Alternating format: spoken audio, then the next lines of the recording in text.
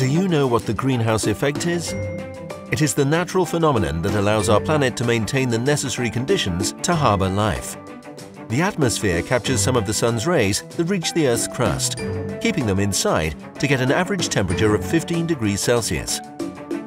If the atmosphere did not catch any of these rays that bounce off the surface, the average temperature of the Earth would be minus 18 degrees Celsius.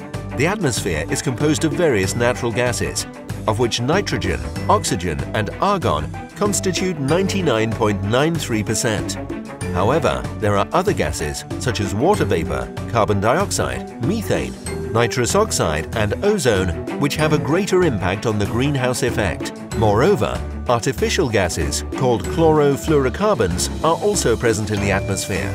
In the right proportion, these gases perform their duty, but when its concentration increases by the action of man, the atmosphere retains more heat than necessary, causing rising temperatures, melting ice caps, desertification, fires, storms and floods.